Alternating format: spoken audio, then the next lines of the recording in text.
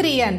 விஜயகாந்த் அவர்கள் காவல்துறை அதிகாரியாக ஊமை வெளிகளில் ஆரம்பித்து புலன் விசாரணை, கேப்டன் பிரபாகரன், மாநகர காவல், சேதுபதி IPS, ஹானஸ்ராஜ், வல்லரசு, வாஞ்சிநாதன் என எத்தனையோ படங்களில் நடித்து மிரட்டியிருந்தாலும் அவரது திரைப்பயணத்தில் இன்றும் மிகப்பெரிய மைல்கல்லாக பேசப்படும் படம் என்றால் இப்படத்தை சொல்லலாம். படத்தில் நடிகர் விஜயகாந்துக்கே உரிய பரபரப்போ ஆர்ப்பாட்டமோ இல்லாமல் பன்னீர்செல்வம் என்ற கதாபாத்திரத்தில் மிக இயல்பாக நடித்து அனைத்து தரப்பினரிடத்திலும் வெகுவாக வரவேற்பை பெற்றதோடு இன்று வரை பேசப்படும் பாத்திரமாக அனைவர் மனதிலும் இருந்து வருகிறார். இப்படம் தமிழ் சினிமாவில் காவல்துறைக்கென்று புது இலக்கணம் படைத்ததோடு 3 பாட்டு, நச்சென்று ஒரு பிளாஷ்பேக், விறுவிறுப்பான திரைக்கதை, படத்தின் கிளைமேக்ஸ் காட்சி, மறக்க முடியாத விஜயகாந்த் அவர்களின் நடிப்பு மற்றும் வசனங்கள் இவை எல்லாவற்றிற்கும் மேலாக படத்தில் வரும் இளையராஜாவின் இசை என அன்றைய காலகட்டங்களில் ஒரு ட்ரெண்ட் செட்டர் படமாகவும் அமைந்தது. குறிப்பாக இந்த படத்தில் விஜயகாந்தின் இன்ட்ரோ காட்சியை இளையராஜாவின் BGMோடு இன்று பார்த்தாலும் நம்மை சிலிர்க்கும். அதோடு வரணும், பழைய பன்னீர்செல்வமா வரணும் என்னும் கரகரப்பான குரலில் திலகன் கூறும் வசனத்தையும் அவ்வளவு எளிதில் மறந்துவிட முடியாது. மேலும் 90களின் தொடக்க காலங்களில் நியூ வேவ் மூவியாக அடுத்த சில ஆண்டுகள் தமிழ் சினிமாவின் போக்கை தொழில்நுட்ப ரீதியில் தீர்மானிக்கக்கூடியதாகவும் இந்த படம் இருந்தது. இதனால் பிற்காலங்களில் சங்கர் போன்ற பெரிய இயக்குநர்களின் கதை சொல்லும் பாணியில் சத்திரியன் படத்தின் தாக்கம் கூடுதலாகவே இருந்தது என்று கூட சொல்லலாம். இப்படி பல சிறப்புகளை கொண்ட சத்திரியன் படத்தை இயக்க இயக்குனர் K சுபாஷ் தயங்கிய நேரத்தில் மணிரத்னம் எப்படி கை கொடுத்து உதவினார், படத்தின் நாயகனாக விஜயகாந்த் அவர்கள் எப்படி ஒப்பந்தமானார், படப்பிடிப்பு நடந்து கொண்டிருந்த நேரத்தில் நடிக்க வாய்ப்பு கேட்டு வந்த அறிமுகமில்லாத நபருக்கு படத்தில் முக்கிய கதாபாத்திரத்தில் நடிக்க இயக்குனரிடம் விஜயகாந்த் அவர்கள் எப்படி வாய்ப்பு வாங்கி கொடுத்தார் போன்ற மறக்க முடியாத சுவாரஸ்யமான நிகழ்வுகளை தான் நாம இந்த வீடியோவில் பார்க்க போறோம். சத்திரியன் படப்புகழ் இயக்குனர் K சுபாஷ் பல வெற்றி படங்களை இயக்கியதோடு ஹிந்தி படங்களில் கதாசிரியராகவும் பணியாற்றி அதிலும் வெற்றி கண்டவர். பழம்பெரும் இரட்டை இயக்குநர்களான கிருஷ்ணன் பஞ்சு இருவரில் இயக்குனர் கிருஷ்ணனின் மகனான இவர் தன் தந்தை மிகப்பெரிய வெற்றி இயக்குனராக தமிழ் சினிமாவில் இருந்தும் தந்தையின் பெயரை எந்த இடத்திலும் பயன்படுத்திக் கொள்ளாமல் மிகவும் கஷ்டப்பட்டு உதவி இயக்குனராக இருந்து படிப்படியாக முன்னேறி வெற்றி இயக்குனர் என்ற அடையாளத்தை தமிழ் சினிமாவில் ஏற்படுத்திக் கொண்டார். ஆரம்பத்தில் இயக்குனர் மணிரத்னம் அவர்களிடம் உதவி இயக்குனராக பணியாற்றியவர் பிறகு தனது குருவான மணிரத்னம் அவர்களின் உதவியாலேயே 3வது படத்திலேயே புகழ்பெற்ற இயக்குனராக மாறியதோடு கடைசி வரை அந்த படத்தின் பெயராலேயே அடையாளம் காணப்பட்டார். மணிரத்னம் அவர்கள் K சுபாஷை இயக்குனராக அறிமுகப்படுத்தியதற்கு மிக முக்கிய காரணம் 1987ஆம் ஆண்டு மணிரத்னம் இயக்கி கமல் நடித்து வெளிவந்து வெற்றி பெற்ற நாயகன் திரைப்படம்தான். படத்தின் வெற்றிக்கு கமலஹாசனின் நடிப்பும் மணிரத்னத்தின் இயக்கமும் தான் காரணம் என்று இன்று வரை பலரும் நினைத்துக் கொண்டிருக்கிறார்கள். ஆனால் கமலுக்கும் மணிரத்னத்துக்கும் தான் தெரியும் சுபாஷின் உழைப்பு அப்படத்தின் வெற்றிக்கு எவ்வளவு உறுதுணையாக இருந்தது என்று. நாயகன் காலத்தில் மணிரத்னத்தின் வலதுகையாக சுபாஷ் இருந்தார் என்றும் சொல்லப்படுவதுண்டு. எனவேதான் தனியாக படம் இயக்க போய் சுபாஷ் அவர்கள் திணறிக் கொண்டிருந்த போது தன்னுடைய தயாரிப்பில் சத்திரியன் இயக்கும் வாய்ப்பை அவருக்கு கொடுத்தார் மணிரத்னம் என்றும் கூறப்படுகிறது. அதற்கு முன்பாக நாயகன் படத்தின் வெற்றிக்கு பிறகு மணிரத்னம் அவர்களிடமிருந்து வெளியே வந்த சுபாஷ் அவர்கள் 1988இல் இளைய திலகம் பிரபு அவர்களை வைத்து கலியுகம் என்ற படத்தை இயக்கி இப்படத்தின் மூலம் இயக்குனராக தமிழ் சினிமாவில் தனது வாழ்க்கையை ஆரம்பித்தார். ஆனாலும் முதல் படம் புரட்சிகரமான கதையை கொண்டதாக இருந்தாலும் போதிய வெற்றியை பெறவில்லை. இருப்பினும் மனம் தளராமல் மீண்டும் பிரபுவை வைத்து காமெடி படமான உத்தம புருஷன் படத்தினை இயக்கும் வாய்ப்பும் சுபாஷையே தேடி வந்தது. இந்த படம் கமர்ஷியலாக நன்றாக போக தமிழ் சினிமாவின் வெற்றிகரமான கமர்ஷியல் இயக்குனர்களில் ஒருவராக சுபாஷ் தடம் பதித்தார். இப்படத்திற்கு பிறகுதான் சத்திரியன் என்ற மாபெரும் படத்தை இயக்குவதற்கான வாய்ப்பை சுபாஷின் குருநாதரான மணிரத்னம் அவர்கள் வழங்கினார். இயக்குனர் மணிரத்னம் கதை திரைக்கதை எழுதி தயாரித்த இப்படத்தை சுபாஷ் தான் இயக்க வேண்டும் என்று முடிவு செய்ய காரணமே சுபாஷ் மீது அவர் வைத்திருந்த நன்மதிப்பும் நம்பிக்கையும் தான். தன்னிடம் உதவி இயக்குனராக பணியாற்றியவன் தானே என்கிற ஈகோ இல்லாமல் அவனும் வாழ்க்கையில் முன்னேறி வரட்டும் என்ற பெருந்தன்மையோடு K சுபாஷ் அவர்களின் இக்கட்டான சூழ்நிலையில் மணிரத்னம் கொடுத்த அந்த வாய்ப்பு K சுபாஷ் அவர்களின் வாழ்க்கையே மாற்றியது. பிறகு கதைக்கான கதாபாத்திரங்களை தேர்வு செய்யும் முயற்சியில் இறங்கிய இருவரும் கதையின் நாயகனான பன்னீர்செல்வம் என்ற கதாபாத்திரத்திற்கு யாரை தேர்வு செய்யலாம் என்று ஆலோசித்தனர். மேலும் அந்த கதாபாத்திரம் 10 வயதை கடந்த 2 பிள்ளைகளுக்கு தந்தையாகவும் அதே நேரம் மிடுக்கான எதிரிகளை துவம்சம் செய்யக்கூடிய போலீஸ் அதிகாரியாகவும் இருக்க வேண்டும் என்பதால் நீண்ட ஆலோசனைக்கு பிறகு அந்த இடத்திற்கு விஜயகாந்த் தான் கனகச்சிதமாக பொருந்துவார் என்ற முடிவுக்கு வந்தனர். காரணம், அந்த நேரத்தில் தான் விஜயகாந்த் அவர்கள் திரைப்படக் கல்லூரி மாணவரான K செல்வமணி அவர்களின் மீது நம்பிக்கை வைத்து அவரது இயக்கத்தில் புலன் விசாரணை என்ற மெகா ஹிட் படத்தில் ஹானஸ்ராஜ் என்ற கதாபாத்திரத்தில் நடித்து மாபெரும் வெற்றி கண்டிருந்தார். ஆட்டோ சங்கர் என்ற ஒரு ஹாட் டாபிக்கையும் அர்னால்டு நடித்த கமாண்டோ படத்தையும் சரி விகிதத்தில் கலந்தெடுத்த இப்படத்தில் K செல்வமணி ஒவ்வொரு காட்சியையும் அதிகபட்ச த்ரில்லிங்கோடு கொண்டு சென்று மிக அழகாக எடுத்திருப்பார்.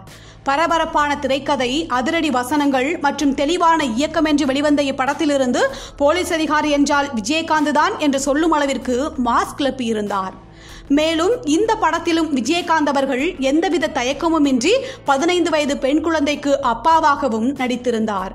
அந்த அப்பாவின் அன்பும் அதிகார திமிரும் மிடுக்கும் தான் மணிரத்னத்தையும் சுபாஷையும் அன்று கவர்ந்தது. இருந்தும் அந்த நேரத்தில் விஜயகாந்தோ புது பாடகன், சந்தனக்காற்று, சிறையில் பூத்த சின்னமலர், எங்கிட்ட மோதாதே போன்ற காதல் நகைச்சுவை கலந்த குடும்ப கதாபாத்திரங்களில்தான் தொடர்ந்து நடித்து வந்தார்.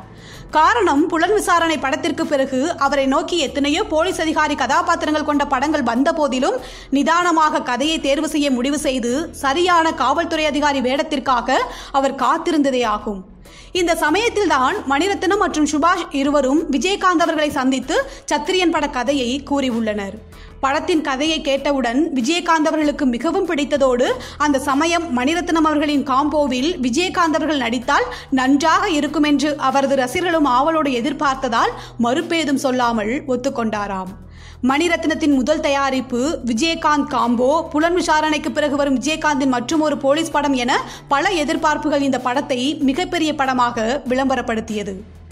கதாநாயகனாக விஜயகாந்த் அவர்கள் தேர்வு செய்யப்பட்ட பிறகு கதையின் மெயின் வில்லன் கதாபாத்திரத்திற்கு யாரை தேர்வு செய்யலாம் என்று யோசித்த நேரத்தில் மணிரத்னம் அவர்களுக்கு நினைவில் வந்தவர் மலையாள நடிகர் திலகன் ஆவார். நடிப்புதான் தனது வாழ்க்கை என படிக்கிற காலத்திலேயே தன்னை உருமாற்றிக் கொண்ட ஒரு மாபெரும் பிறவி கலைஞனான இவர் மலையாள திரையுலகில் மம்புட்டி, மோகன்லாலில் தொடங்கி தற்போது பிருத்திவிராஜ் வரை அத்தனை ஹீரோக்களுக்கும் அப்பாவாக நடித்து கேரளாவில் பெரும் புகழ் பெற்றவர். தனக்கென உடல் மொழியையோ மேனரிசங்களையோ அவர் உருவாக்கி கொள்ளாமல் படத்தில் கதாபாத்திரம் எதை எதிர்பார்க்கிறதோ அதை மட்டுமே பிரதிபலிக்கக்கூடிய இவர் நடிப்பில் தான் ஏற்றுக்கொண்ட கதாபாத்திரமாக கூடுவிட்டு கூடு பாய்வதில் வல்லவரும் கூட. இப்படிப்பட்ட இந்த நடிகனின் நடிப்பை பார்த்து வியந்து போன மணிரத்னம் அவர்கள் சத்திரியன் படத்தில் அருமை நாயகம் கதாபாத்திரத்திற்கு திலகன் சரியாக இருப்பார் என முடிவு செய்து அவரை தேர்வு செய்ததாக கூறப்படுகிறது. இதனைத் தொடர்ந்து கதாநாயகிகள் ரேவதி, பானுப்பிரியா, குழந்தைகள், VK ராமசாமி ஆகியோருடன் அனைத்து கதாபாத்திரத்திற்கும் ஆட்களை தேர்வு செய்துவிட்டு கதைக்கான படப்பிடிப்பு தொடங்கியது. படத்தின் முதல் காட்சியிலேயே அருமை நாயகம் சிறையில் இருப்பது போன்றும் அவரை அரசியல் கட்சியை சார்ந்தவர்கள் வந்து பார்த்து செல்வது போன்றும் கதைக்களம் தொடங்கும். ஆனால் கதையின் நாயகனான விஜயகாந்த் அவர்கள் தோன்றும் காட்சி எந்தவித ஆர்ப்பாட்டமும் இல்லாமல் அமைதியான சூழலில் 2 குழந்தைகளுக்கு தந்தையாக வேலை எதற்கும் செல்லாமல் சமையல் செய்து வீட்டு பாடம் கற்றுக் கொடுத்து உறங்க வைத்த பின்னர் அடுக்குமாடி குடியிருப்பின் மொட்டை மாடியில் தனிமையில் அமர்ந்து மது அருந்தும் சாதாரண மனிதராக காட்டப்படுவார். இப்படி சாதுவான விஜயகாந்தின் உண்மையான முகம் என்னவென்று ஒரு காட்சியில் பானுப்பிரியாவிற்கும் படத்தை பார்த்த ரசிகர்களுக்கும் தெரிய வரும்போது அன்று திரையரங்கமே அதிர்ந்தது. AC பன்னீர்செல்வமாக போலீஸ் உடையில் மிடுக்கான தோற்றத்துடன் இளையராஜா அவர்களின் BGM-உடன் விஜயகாந்த் அவர்கள் தோன்றும் அந்த காட்சி இன்று பார்த்தாலும் விசில் பறக்கும். சொல்லப்போனால் மாஸ் ஹீரோக்களுக்கே ஒரு முன்மாதிரியான இன்ட்ரோ சீனாக அந்த காட்சியை சொல்லலாம். குறிப்பாக BGM இசை விஜயகாந்த் அவர்களுக்காகவே உருவாக்கப்பட்டது போல் மிக அழகாக பின்னணி அமைத்திருப்பார் இளையராஜா. பிறகு அருமை நாயகமான திலகன் ஜெயிலிலிருந்து வெளியே வந்த பிறகு தான் சிறைக்கு போக காரணமாக இருந்த AC பன்னீர்செல்வமான விஜயகாந்த் அவர்களை நேரில் சென்று பார்க்க அவரது வீட்டிற்கு வருவார். அப்போது இருவரும் பேசும் வசனங்கள் இன்று கேட்டாலும் நம்மை ரசிக்க வைக்கும். அருமை நாயகம் விஜயகாந்த் அவர்களை பார்த்து, கவலைப்படாத, நான் உன்னை இப்ப பழிவாங்க வரல, நீ வேணும், பழைய AC பன்னீர்செல்வமா வேணும் என்று சொல்வார். அப்போது விஜயகாந்த் அவர்கள், நான் திரும்ப போலீஸ்ல சேர மாட்டேன், பயப்படாதீங்க என்று கூறும்போது உடனே அருமை நாயகம், நீ திரும்ப போலீஸ்ல சேரணும், சேர்ந்து என்னை எதிர்த்து நிக்கணும், அதுக்காக காத்துட்டு இருப்பேன் AC சார் என்று சொல்லும் போது ஒரு வில்லனுக்கான அத்தனை திமிரும் வெகு சாதாரணமாக வெளிப்படும் திலகன் அவர்களிடமிருந்து. அது மட்டுமல்லாது, உனக்கு என் மீது கோபம் வரல, என்னை பிடித்து உள்ள போடணும்னு தோணல, தோணும், கொஞ்சம் கொஞ்சமா தோணும், நீ பழைய பன்னீர்செல்வமா வருவை என்று திலகன் கூறிய மற்றொரு வசனமும் அப்போது மிகவும் பிரபலம். அதேபோல் மீண்டும் காவல்துறையில் சேர வரும் விஜயகாந்தை பார்த்து, நீ பழைய செல்வம் இல்லை என்று விஜயகுமார் அவர்கள் கூறும் அந்த காட்சியாகட்டும், பிறகு திரும்பிச் சென்று மருத்துவமனையில் அடிபட்டு இருக்கும் தனது மகனிடம் தனது நிலைமையை சொல்லி அழும்பொழுது தனது தந்தை அழுவதை பார்த்து, முடியும், உன்னால முடியும், எங்க அப்பாவால முடியும் என்று சொல்லும் காட்சியாகட்டும், இவை அனைத்துமே மிகவும் ரசிக்கும்படியாக இயக்குனரால் உருவாக்கப்பட்டிருக்கும். இப்படி ஒவ்வொரு காட்சியிலும் விஜயகாந்த், திலகன் ஆகியோரின் நடிப்பு ஒருபுறம் இருந்தாலும் இளையராஜா அவர்களின் பின்னணி இசை இன்னும் இப்படத்தை வேறொரு பரிமாணத்திற்கு கொண்டு போய் சேர்த்தது. இப்படத்தில் பாடகி சுவனலதா அவர்களின் குரலில் வரும் மாலையில் யாரோ மனதோடு பேச பாடல் இன்று வரை அனைவரின் மனம் கவர்ந்த விருப்ப பாடலாக இருந்து வருகிறது என்பதை மறுக்க முடியாது. இப்படி படத்தின் ஒவ்வொரு கதாபாத்திரமும் வசனமும் காட்சிகளும் பெரிய அளவில் பேசப்பட்டது போலவே மணிபாரதி என்ற கதாபாத்திரமும் படத்தின் இறுதி வரை வந்து பேசப்பட்டிருக்கும். இந்த மணிபாரதி கதாபாத்திரத்தில் வரும் நடிகர் வின்சென்ட் அவர்கள் இக்கதைக்குள் வந்ததே விஜயகாந்த் என்ற தனி மனிதரின் இரக்கத்தாலும் பரிவினாலும் பாசத்தாலும் நிகழ்ந்த சம்பவமே. சினிமா மீது இருந்த மோகத்தில் 1987 சென்னைக்கு திரைப்பட வாய்ப்பு தேடி வந்தவர் பலத்த முயற்சிக்கு பிறகு சில படங்களில் சிறு வேடங்களில் தலை காட்டினாலும் பின்னாளில் வாய்ப்புகள் எதுவும் கிடைக்காமல் சொந்த ஊருக்கே செல்லலாமா இல்லை வேறு ஏதாவது வேலைக்கு போகலாமா என்று வழி தெரியாமல் இருந்துள்ளார். அந்த நேரத்தில் ஒரு நாள் மாலை வேளையில் மன அமைதிக்காக மெரினா பக்கம் சென்றவருக்கு அங்கு மறக்க முடியாத அதிசய நிகழ்வு ஒன்று நடந்துள்ளது. அங்கே மணிரத்னம் தயாரிப்பில் இயக்குனர் சுபாஷ் இயக்கத்தில் விஜயகாந்த் அவர்களின் சத்திரியன் படத்திற்கான படப்பிடிப்பு நடைபெற்றுக் கொண்டிருந்ததாம். அப்பொழுது ஒரு சிறிய இடைவேளையில் விஜயகாந்த் அவர்கள் கடற்கரை மணலில் ஒரு நாற்காலியில் அமர்ந்து கொண்டு வேடிக்கை பார்த்து கொண்டிருந்தாராம். அதை பார்த்த வின்சென்ட் அவர்கள் விஜயகாந்த் அவர்களின் அருகில் சென்று அண்ணன் என்று கூப்பிட்டு வணக்கம் வைத்தாராம். அவரது வணக்கம் மற்றும் அண்ணன் என்ற அந்த குரலை கேட்டதும் விஜயகாந்த் அவர்கள் உற்சாகமாகி யாரு, எந்த இடம், எங்க, என்ன பண்ற என்ன அனைத்தையும் விசாரித்த விஜயகாந்த் அவர்கள் பட வாய்ப்புகள் இல்லாமல் கஷ்டப்படுவதை கேட்டதும் அருகில் இருந்த இயக்குனர் மணிரத்னத்தை கூப்பிட்டு, சார், இவருக்கு இந்த படத்திலேயே நல்ல வாய்ப்பு ஒன்று கொடுங்க, அது மட்டுமில்லாம அந்த கதாபாத்திரம் முக்கியமானதா இருக்கணும் என மணிரத்னத்திடம் அன்பாக கேட்டுக்கொண்டாராம். உண்மையிலேயே விஜயகாந்த் அவர்களை வின்சென்ட் சந்தித்த பிறகுதான் மணிபாரதி என்ற கதாபாத்திரம் அந்த படத்தில் அவருக்காக உருவாக்கப்பட்டதாம். இப்படத்தின் வெற்றிக்கு பிறகுதான் நடிகர் வின்சென்ட் பிரபல நடிகராக தொடர்ந்து திரையில் நிலைத்து நின்றார். இப்படி பல சுவாரஸ்யமான நிகழ்வுகளுக்கிடையில் 1990ஆம் ஆண்டு இறுதியில் வெளிவந்த இப்படம் விஜயகாந்த் அவர்களுக்கு வெற்றி படமாக அமைந்தது. இப்படம் வெளியான நேரத்தில் கமலின் மைக்கேல் மதன காமராஜன், ராமராஜனின் புதுப்பாட்டு, மனோபாலா இயக்கத்தில் சத்யராஜின் மல்லுவேட்டி மைனர், பாக்கியராஜின் அவசர போலீஸ் 100 என்று பலத்த போட்டிகளுக்கு மத்தியில் சத்திரியன் படமும் வெளியாகி காப் திரைப்படங்கள் வரிசையில் சிறந்த படம் என்ற பெயரையும் பெற்றது.